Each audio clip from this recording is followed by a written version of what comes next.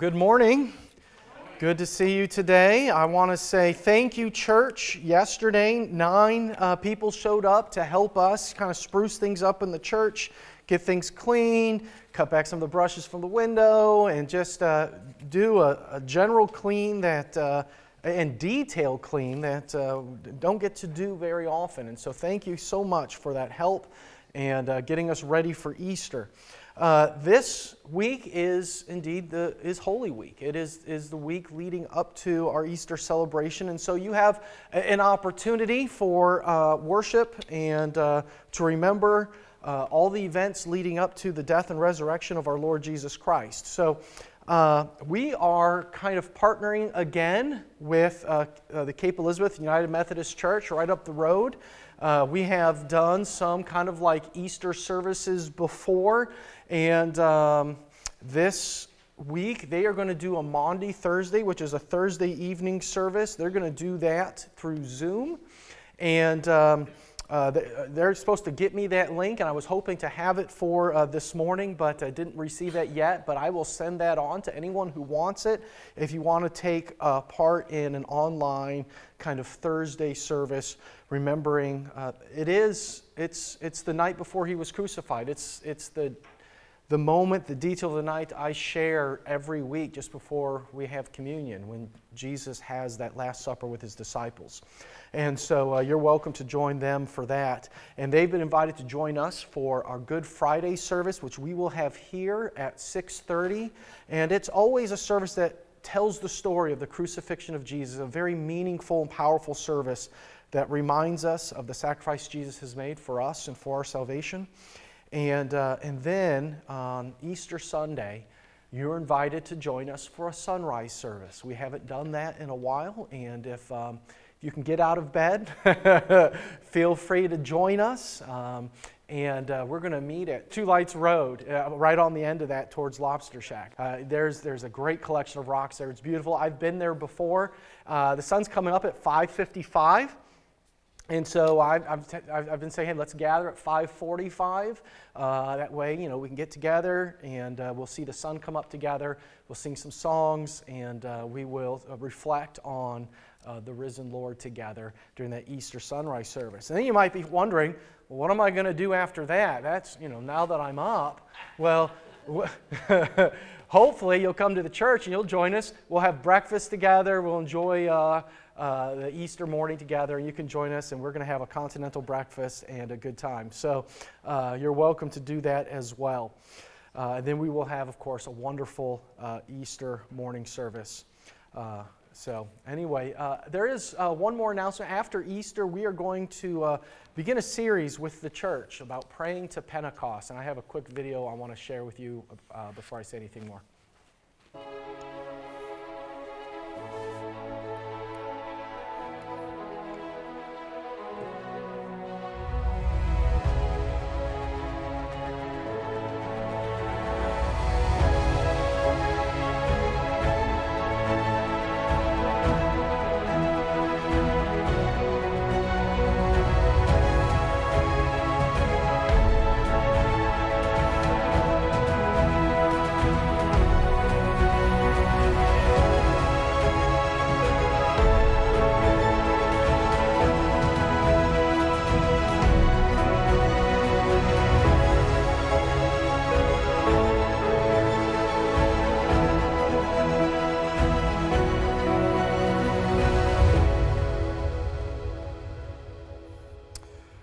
Our denomination has recognized the need for a couple things. One is, of course, the big one is that the Holy Spirit would work in a mighty way in our churches and in our lives.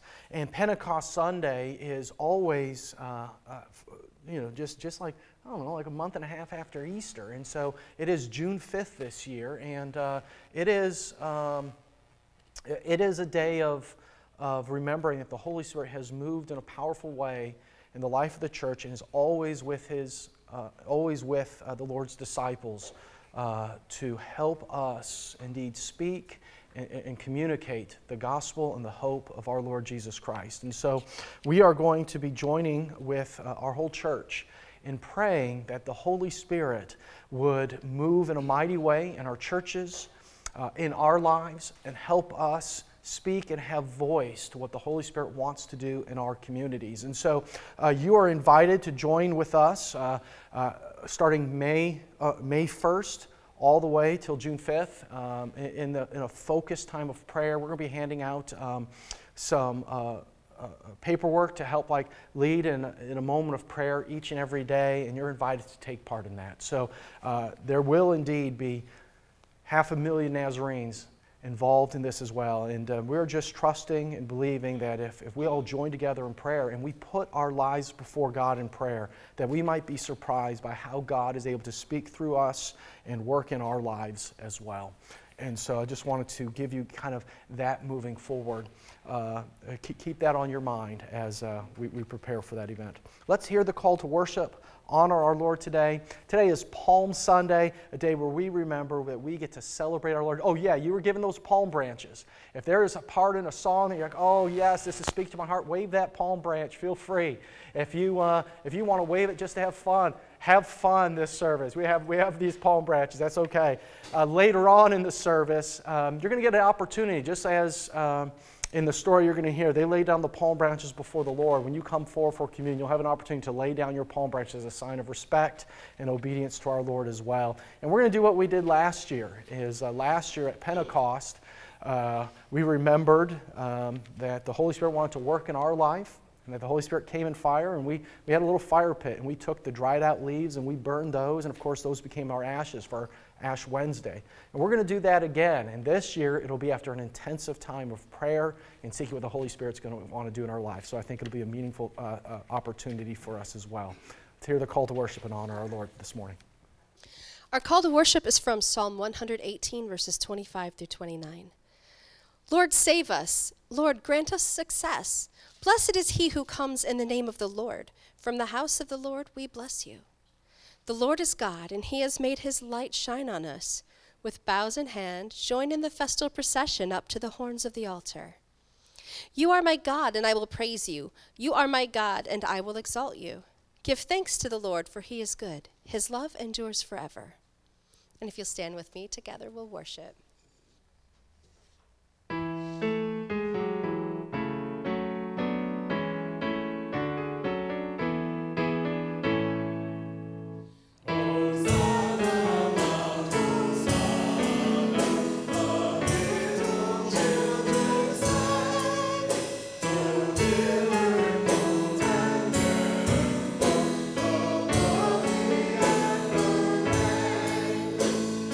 Jesus.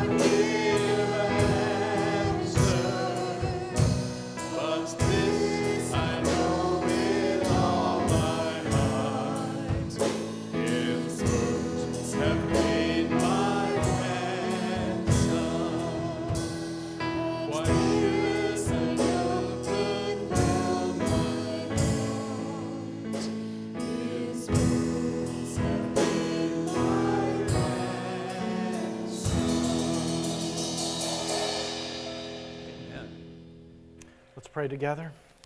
Heavenly Father, we come to you this morning, thankful indeed that we can turn our eyes upon Jesus, that we can see indeed that this journey to Jerusalem that He made, that began with words of praise and the waving and the laying down of palm branches, declaring Him as Lord and King, is a prayer we want to keep, is a declaration that we want to keep on our lips, that we want to continue to proclaim You as Lord in our life, as first place among all our priorities.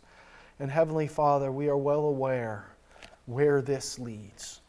And Lord, it's my hope and it's my prayer that where we have recognized indeed that our voice has joined the scoffers, that Heavenly Father, we might also recognize that Your grace has yet reached out, that You have been the God ever faithful to Your side of things, to Your agreement to be our God, to Your agreement to love us, to bless us. And so, Heavenly Father, it's my hope that Your Spirit would go with us and help us to live faithfully the way You would have us to be.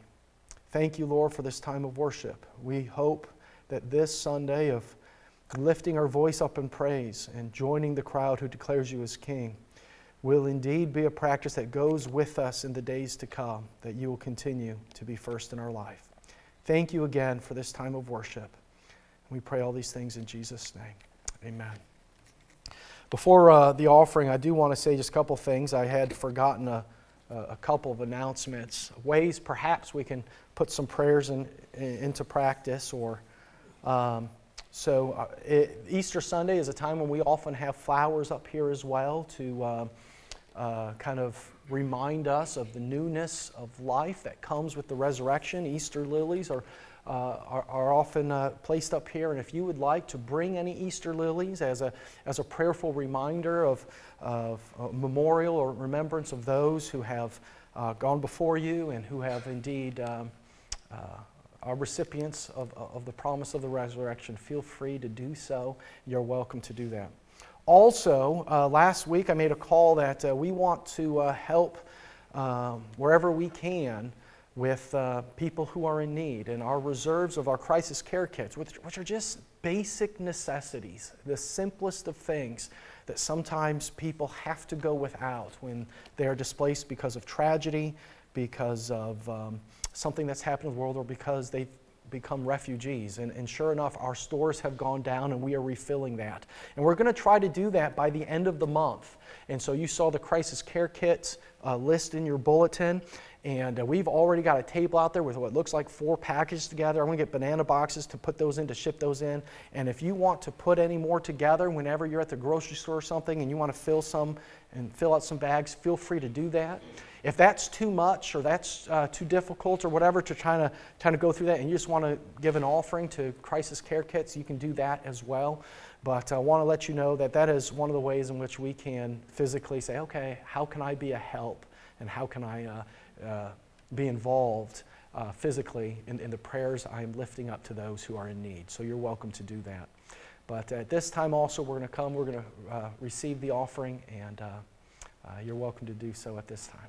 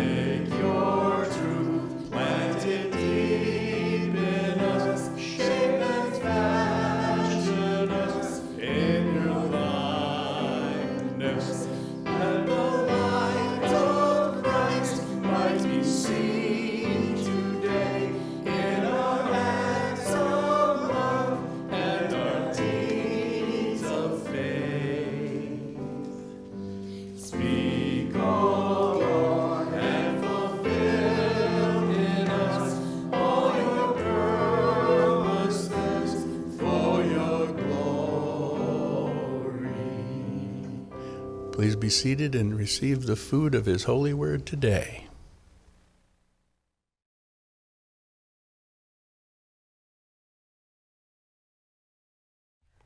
Good morning. Our first reading today is from Isaiah 50, verses 4 through 9. Let's see.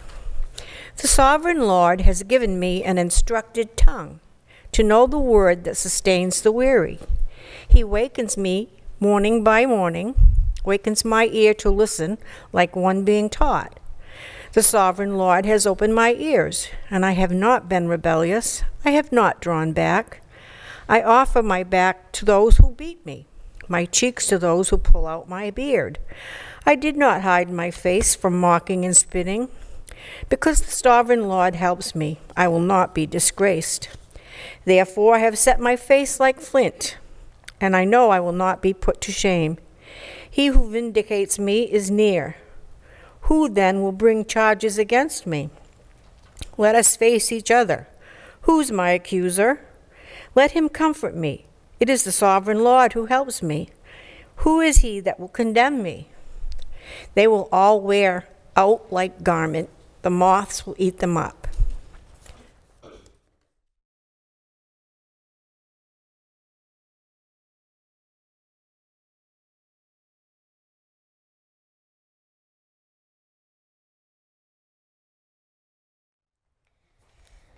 Your attitude should be the same of that of Christ Jesus, who, being in the very nature God, did not consider equality with God something to be grasped, but made himself nothing, taking the very nature of a servant, being made in human likeness, and being found in appearance as a man, he humbled himself and became obedient to death, even death on a cross. Therefore, God exalted him to the highest place and gave him the name that is above every name, that at the name of Jesus, every knee should bow in heaven and on earth and under the earth, and every tongue confess that Jesus Christ is Lord, to the glory of the God and the Father.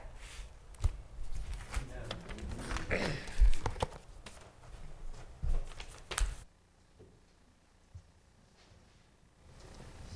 Let's stand and sing our hymn together.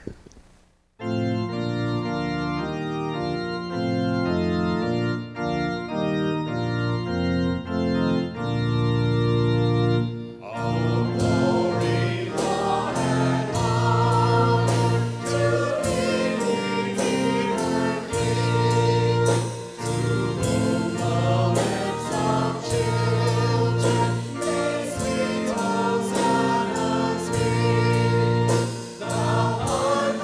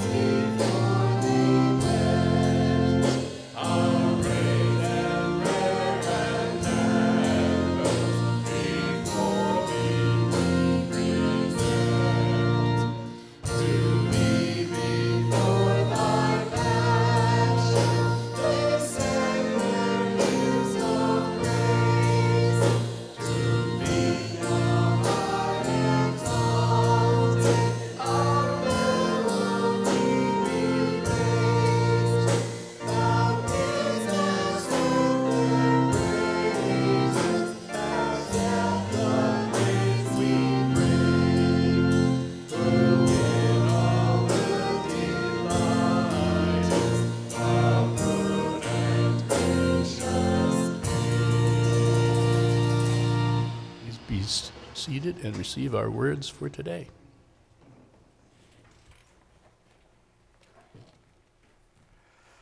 I'll share with you from Luke, the Gospel of Luke, chapter 19, verse 28 to 40. After he had said this, he went on ahead, going up to Jerusalem. When he had come near Bethphage and Bethany, at the place called the Mount of Olives, he sent two of his disciples, saying, "Well, go into the village ahead of you, and as you enter it, you will find tied there a colt that has never been ridden. Untie it and bring it here. And if anyone asks you, 'Why are you untying it?' just say this, 'The Lord needs it.'" So those who were sent departed and found it as he had told them. As they were untying the colt, its owners asked them, "Why are you untying the colt?" And they said, "The Lord needs it." Then they brought it to Jesus, and after throwing their cloaks on the colt, they set Jesus on it. And as he rode along, people kept spreading their cloaks on the road. And as he was now approaching the path down from the Mount of Olives, the whole multitude of the disciples began to praise God joyfully with a loud voice for all the deeds of power that had been seen, saying, "Blessed is the King who comes in the name of the Lord. Peace in heaven and glory in the highest heaven."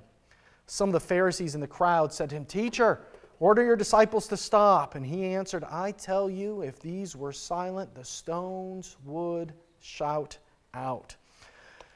This is a beautiful story that we read every single year right around this time. And before I do, I want to tell you another story. Now, the funny thing about stories with sermons is, if I tell you a story at the beginning of a sermon, you know that story has something to do with the sermon itself. That chances are I'm coming back to it, that I'm relating it in some way. And that's the nature of stories, right?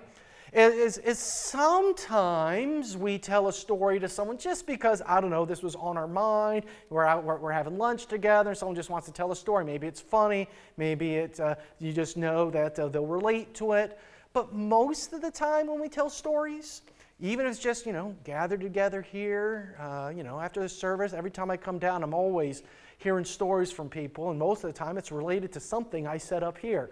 But that's the nature of stories. It's almost always related to the context. It doesn't matter whether we're having lunch or whether it was like when we were gathered together yesterday cleaning up. It doesn't matter what it is. When we start telling stories, it's almost always related to something.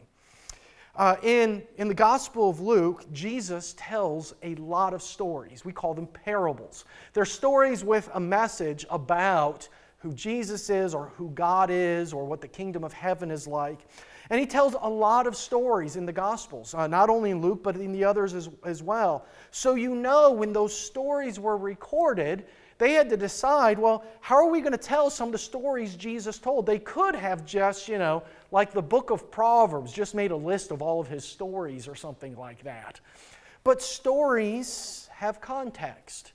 And even in the Gospel of Luke, the stories he tells, I think, sometimes illuminate for us a lot of what is happening around it. In fact, this passage begins, after he had said this, there's a story, a parable Jesus had told. A parable that we're probably familiar with, but a parable that helps, I think, us understand this triumphal entry, this going towards Jerusalem from Bethphage and Bethany when they're laying down their cloaks and they're laying down their palm branches.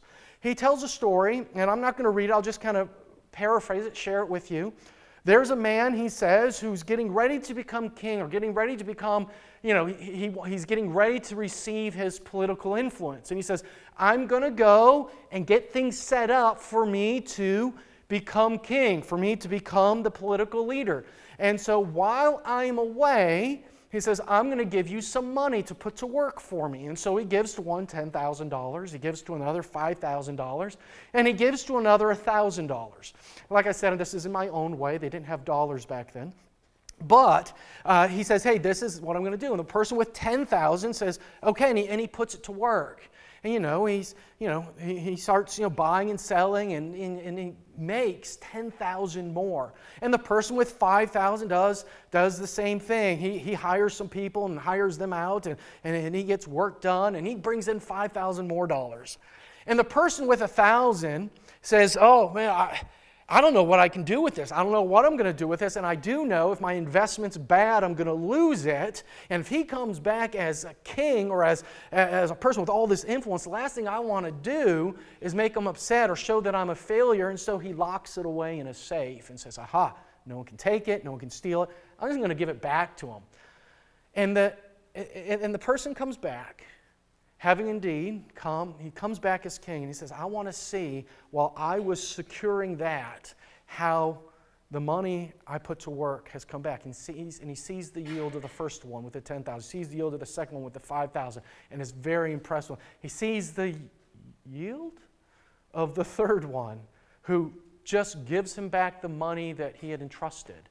What he could have just done on his own, just held on to it. And yet, and he says, this is unacceptable.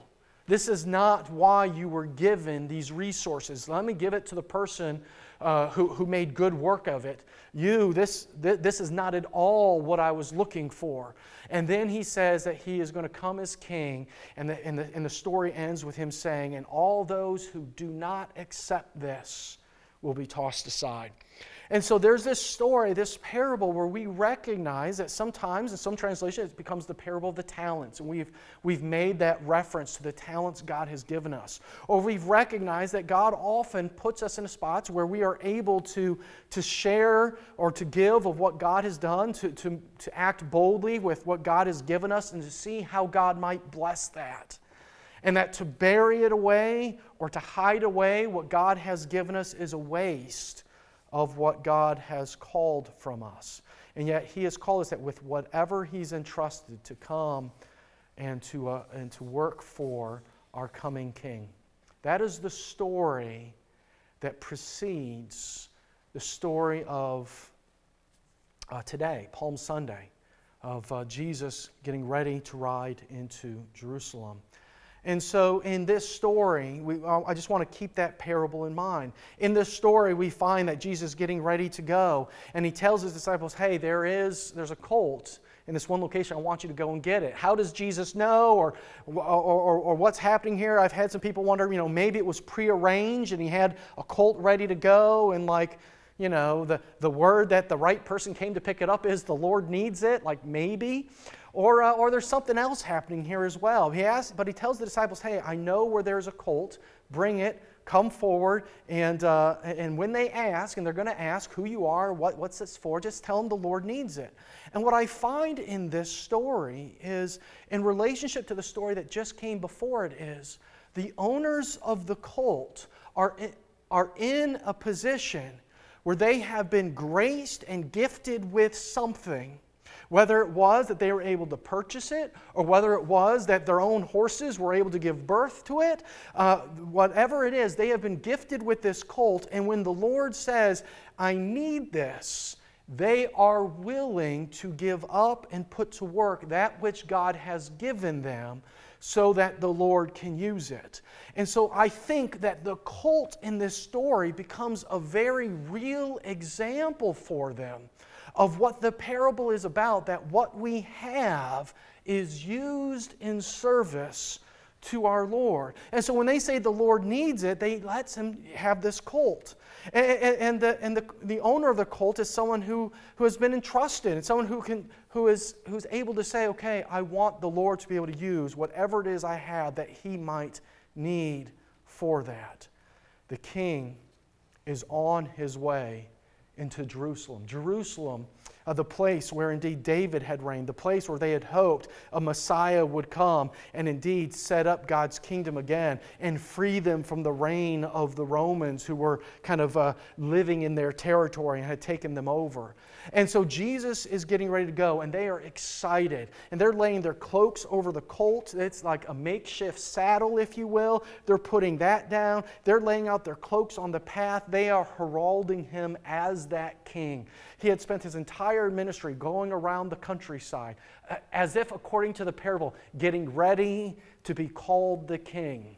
He had been showing His miracles. He had indeed been showing how God had been working in their life. And finally, they are ready to receive Him. They've been laying out their cloaks. And this it's a weird image to think of, laying out cloaks for people to be on. I mean, like, my only image I've had of that is like really old movies or cartoons, right?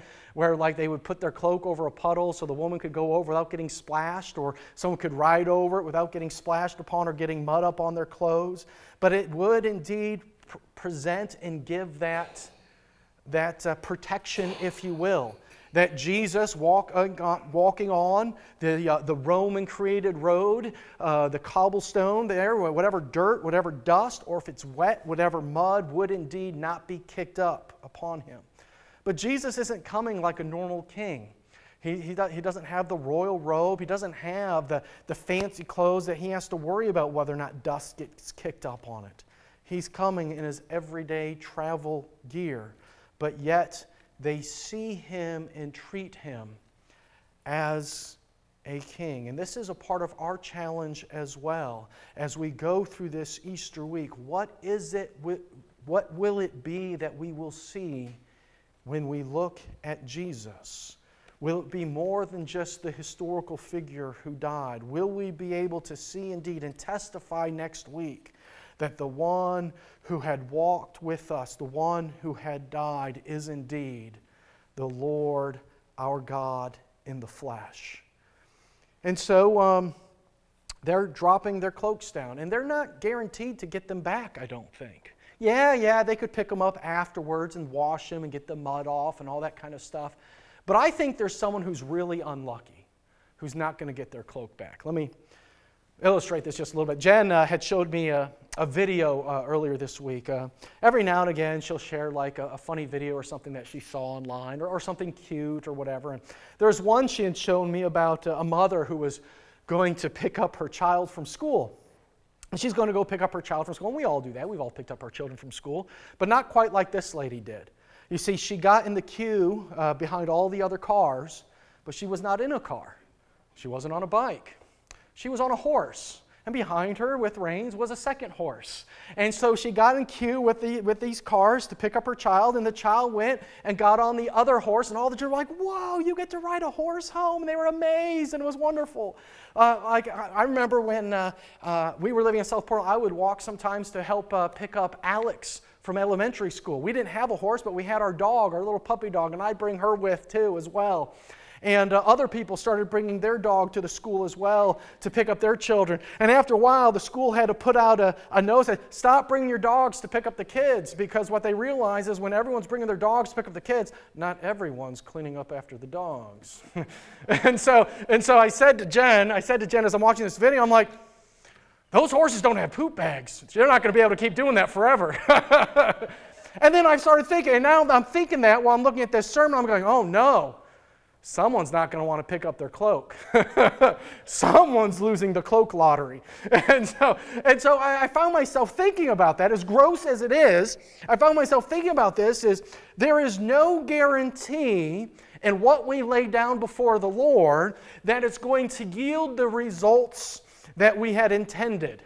There's no guarantee that we get what we thought we might have gotten out of that. And so let's think about some of the things that we might do or out of sacrifice or out of giving to the Lord. And so when I think of evangelism, when I think of sharing our personal story with those around us, when I think of inviting someone else to church, or think about sharing our faith with someone else, we don't know how people will always respond.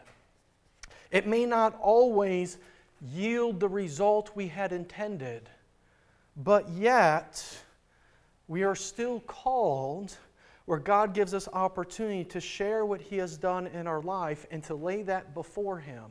That the experiences and the graces and the gifts God has given us are not to be hoarded and buried, right? But to be laid out before God and put to work for Him to see what happens. Sometimes we make sacrifices and we give or we do something, say, okay, God, I'm going to give this or I'm going to do this, and we hope that it yields the return that we would expect, but it doesn't always. I asked Alex for permission to share this story this morning, so I'm going to share this. So last week, Alex surprised us. We were getting ready for church. And he said, hey, Mom, Dad, I want to give some of my own money to church next week. And we said, okay, that's fine. You can do that. And which is interesting, like, because, he doesn't have an allowance. He doesn't have a job, so he doesn't have a regular source of income where we can teach tithing. All he gets is what he sees here when we give. And so, but this day he said, without any kind of pushing, he said, hey, I'd like to give. And I thought, okay. And I thought, okay, he's going to grab a couple bucks and he's going to do that. No, he got his whole collection in a bag with all the coins and stuff and to give. And I thought, oh, the counters are going to love this. And so he got all this together and he gave last week in church. And then afterwards he's talking with Jen downstairs and he's wondering, oh no, I just gave everything. And he's wondering about that. And something happened after he's talking about how he felt about, having done that. Someone in the church, I'm not going to tell you who it is, but their initials are. Someone in the church went up to Alex and said, hey, I wanted to give this to you, and gave him a $20 bill. And it was more than he had given. And Alex was like, wait, what? And it was just a gift. And Alex's eyes got really big. And he's like, I can't believe this. I wasn't expecting this. And like, supposed to have never done that before either. And so Jen is able to have a conversation with him about how sometimes in life, when we give, God multiplies the gift. And that's a story that's told in Scripture. And this, of course, doesn't always happen, because when we give, we're not giving just looking at what we can get in return, because like the financial return doesn't always happen that way. Oftentimes, we got to tell them, is sometimes there are other intangible returns, that blessings in which we are experiencing or we get to be a part of because we've given. And so this became a teaching moment for that. But those sacrifices we give don't always have those moments. Sometimes we just give, or we sacrifice time, or we do something and say, okay, did this yield what I wanted it to yield? I hope so. I don't know. Discipleship. We disciple one another, whether it's Sunday school class or it's at home with your family. But it doesn't always yield what you hope, right? Children don't always grow up with the faith that you had molded and shaped in their life. But in those moments when it seems like, we've laid things down before the Lord and, we lost the cloak lottery. In those moments, the question should never be, well, would I do that again? Of course. It's not, oh no, should I hide? Should I keep what God has given? To do that is to become that unfaithful servant who hides the talents. Always willing to lay down before the Lord so that He can work and do and give opportunity for what the Lord wants to do in our life. We're nearing the end of the Lenten fast. Last week, Howard was joking with me about on Easter, we're going to have to go out for drinks afterwards because both of us gave up soda. And so he's like, hey, we're going to have to go out, I'm going to have my Pepsi, you're going to have your Dew. But we're getting to near the end of that fast, right, where we get to say, okay, maybe I can pick up that cloak again. maybe I can move forward, where I can pick up what's been laid down. But in our walk of faith, there have been moments, of course, and there will be moments when the returns aren't always guaranteed, when the sacrifice has to be longer lasting, where the call to faithfulness is a little more pressing or a little more nerve-wracking or a little more, I'm really putting myself out there. But Lent, hopefully, has been a journey of remembering this and preparing ourselves for those moments of saying, hey, I give up something small and really kind of meaningless and really just kind of like self-indulgent perhaps, or maybe, depending on what someone's done, something really, truly difficult to give up as a way of preparing for whatever faithfulness God might call upon in our life.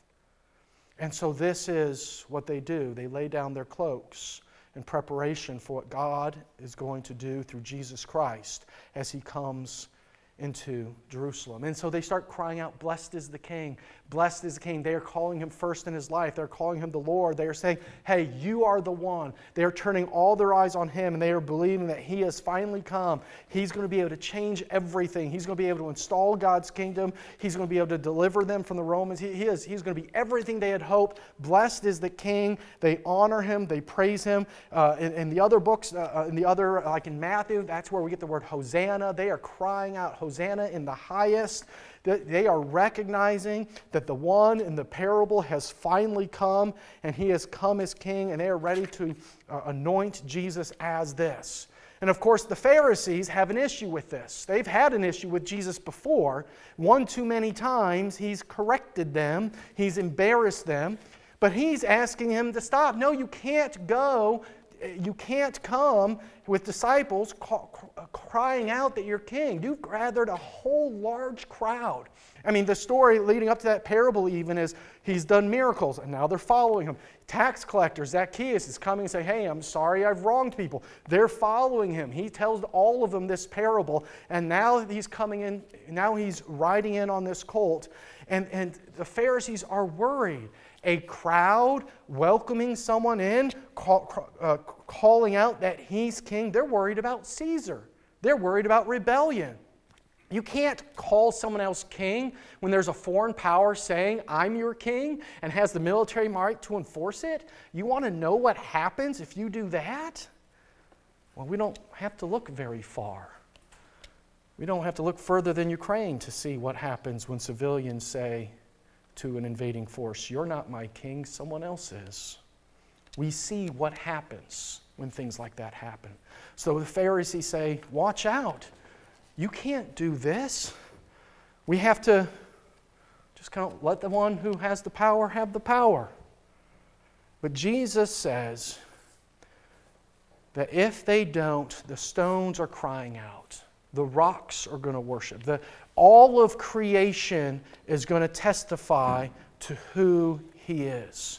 And this is a reference to Jesus being Lord over all the earth. This is a way for him to say, hey, this is our calling to recognize what God wants to do in our life and recognize who Jesus is. But Jesus, as the Son of God, is Lord over the entire earth. The heavens cry out. The rocks will cry out. All the earth will testify about who he is before the Lord, for he is the Creator. This is his way of saying, not only must we give voice, but all of creation is under Jesus Christ. He is Lord over it all. And all of that gets confirmed in the resurrection that we will be celebrating next week, showing indeed that our God reigns and rules over whatever this world looks like. He has victory over death, he has victory over sin, and he has victory over the powers of this world. And so that we are a people who can know that as we lay down our lives before God, whatever happens, whatever he has given us, we return back to him saying, Lord, I've been faithful, tried to be faithful with what you have given, in hopes that you would work and you would multiply.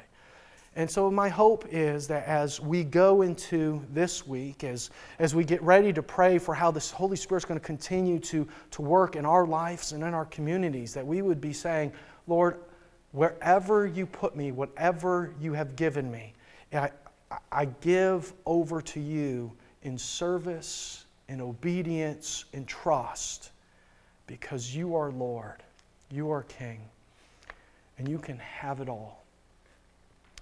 For him to be Lord over all the earth, that even the stones would cry out, means in our life as well, that we would be able to say that when it comes down to it, all of our allegiance, all of our faith rests and resides in this one, Jesus Christ, who came and is the Son of God, who showed us what it was to live, to love, to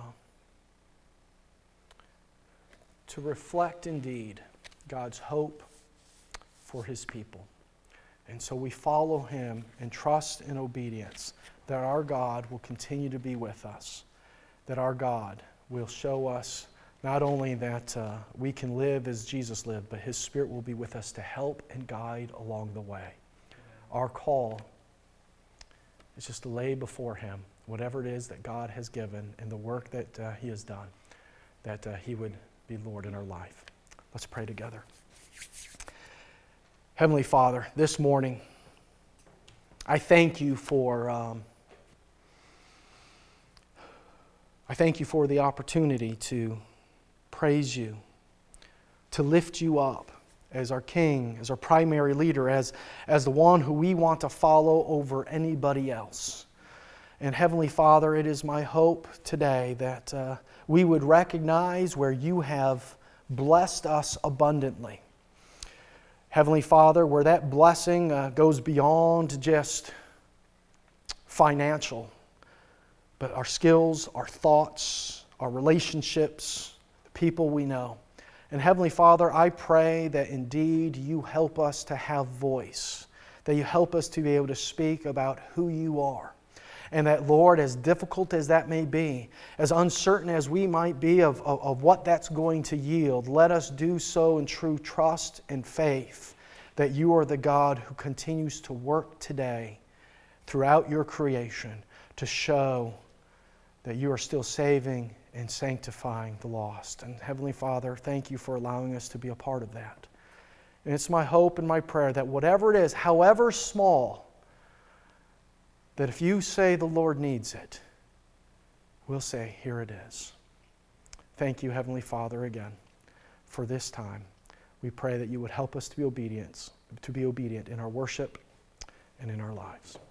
Let's pray the Lord's Prayer together. Our Father, who art in heaven, hallowed be thy name. Thy kingdom come, thy will be done, on earth as it is in heaven. Give us this day our daily bread, and forgive us our debts as we forgive our debtors. And lead us not into temptation, but deliver us from evil. For thine is the kingdom, and the power, and the glory forever. Amen. Amen. We're going to receive communion today. It is a service in which we remember on the night which he was betrayed, a day that we celebrate as Maundy Thursday, by the way. And you can celebrate that with some brothers and sisters right up the road online.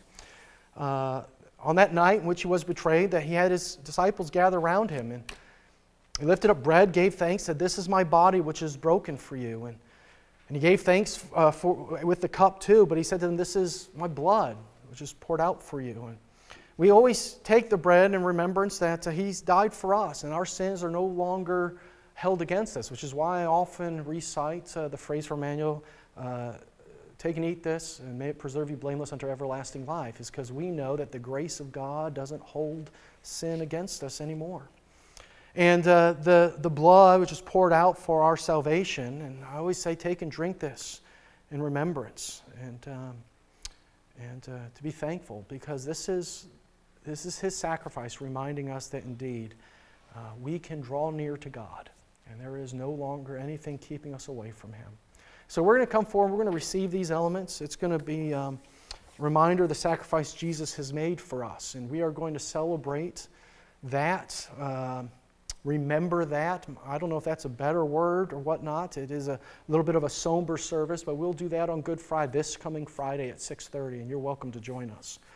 We'll remember indeed the entire story of how Jesus allowed the world to be the world, but yet did so always inviting and welcoming us to something more that God could do. And you're welcome to come forward and receive the elements. And when you do, I'd invite you to bring your palm branch with you. And I'm going to stand on this side of the table this way, even though we'll still come the same way.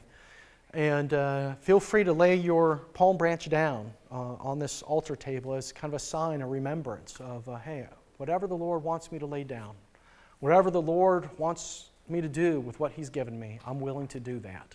And if you want to do that as a symbol, as a statement of faith, feel free to do so when you come up to receive the elements. And we'll do that together.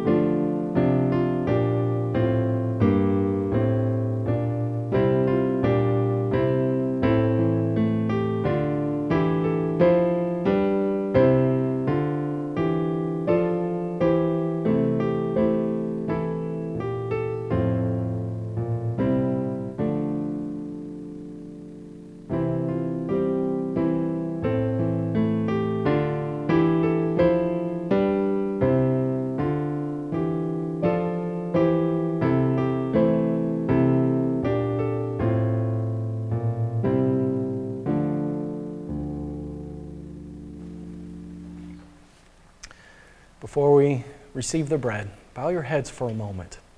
Praise and thank God for a characteristic or something about God.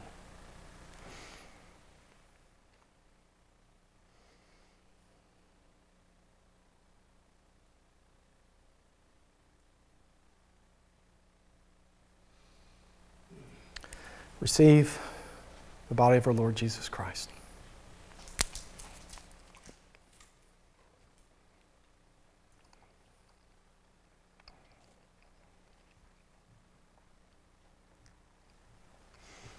Before we drink the cup, which is a sign of Christ's blood poured out for us, bow your heads and just say to God how you feel about Him and how you will give yourself before Him.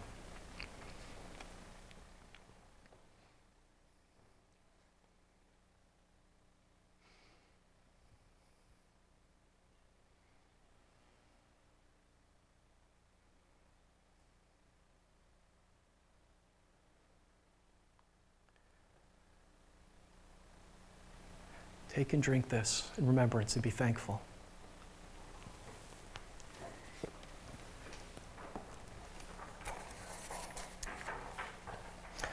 We're going to sing together The Wonderful Cross, a way of remembering indeed how His body has been broken and His blood shed for us. Let's sing this together. You're welcome to stand together.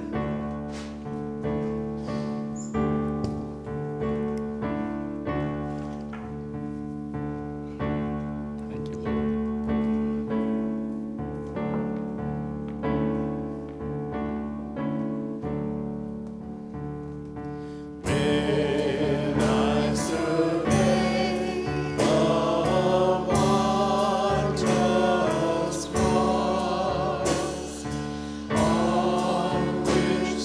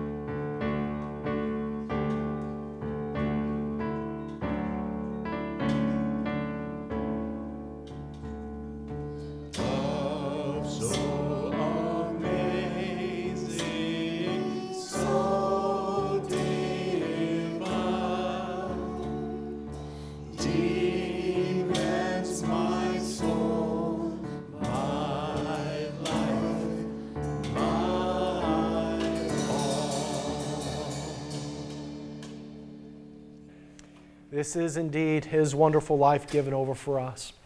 I don't know what opportunities God is going to give you this week to lay out your cloak, to say, hey, you deserve all, you deserve everything.